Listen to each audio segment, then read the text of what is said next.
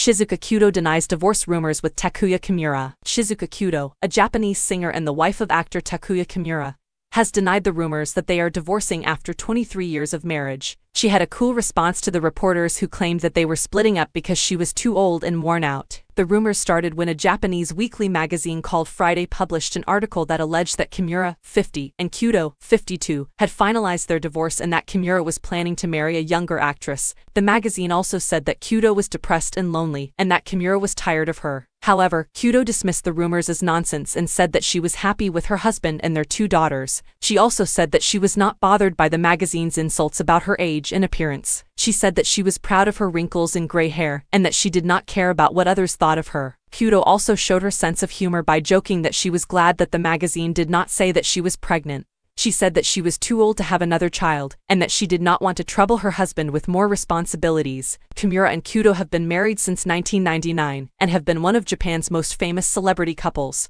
They have always kept their private life low-key and rarely appear together in public. However, they have been spotted walking their dogs together recently, showing that they are still in love. The couple's fans have expressed their support and admiration for Kudo's cool response to the divorce rumors. They have also criticized the magazine for spreading false and malicious information about them.